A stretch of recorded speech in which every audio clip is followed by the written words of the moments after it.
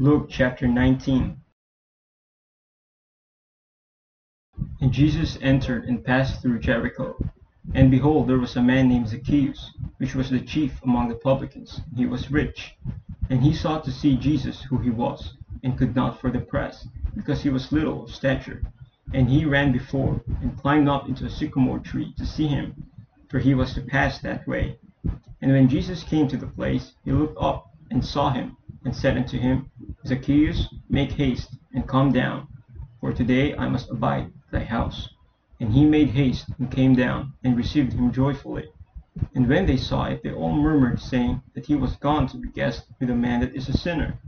And Zacchaeus stood, and said unto the Lord, Behold, Lord, the half of my goods I give to the poor. And if I have taken anything from any man by false accusation, I restore him fourfold.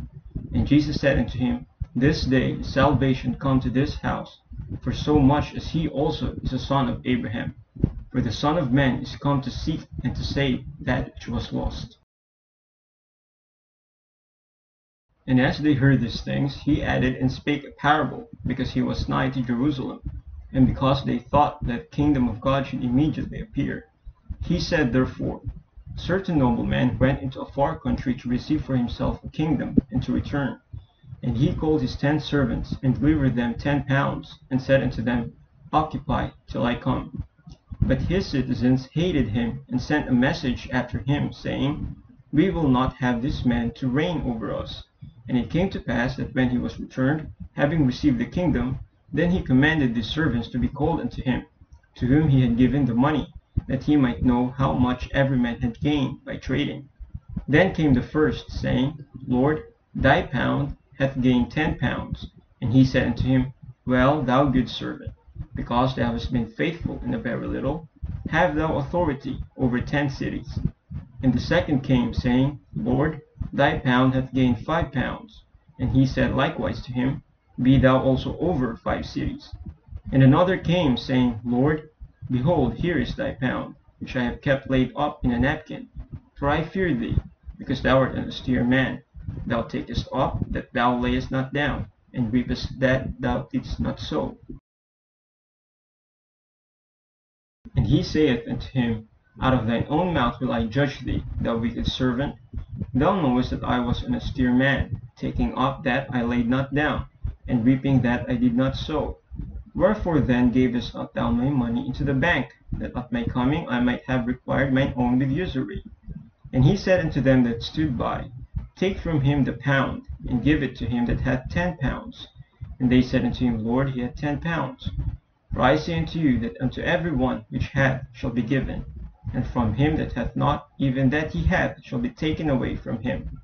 But those mine enemies, which would not that I should reign over them, bring hither, and slay them before me. And when he had thus spoken, he went before, ascending up to Jerusalem. And it came to pass, when he was come nigh to Bethphage and Bethany, at the mount called the Mount of Olives, he sent 2 of his disciples, saying, Go ye into the village over against you, in the which at your entering ye shall find a colt tied, whereon yet never man sat. Loose him, and bring him hither. And if any man ask you, Why do you loose him? Thus shall ye say unto him, Because the Lord hath need of him. And they that were sent went their way, and found even as he had said unto them. And as they were loosing the colt, the owners thereof said unto them, Why loose ye the colt? And they said, The Lord hath need of him. And they brought him to Jesus, and they cast their garments upon the colt, and they set Jesus thereon. And as he went, they spread their clothes in the way. And when he was come nigh, even now at the descent of the Mount of Olives, the whole multitude of the disciples began to rejoice and praise God with a loud voice for all the mighty works that they had seen, saying, Blessed be the King that cometh in the name of the Lord, peace in heaven and glory in the highest. And some of the Pharisees from among the multitude said unto him, Master, rebuke the disciples.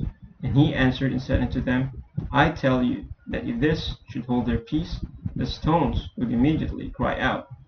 And when he was come near, he beheld the city, and wept over it, saying, If thou hadst known, even thou, at least in this thy day, the things which belong unto thy peace, but now they are hid from thine eyes.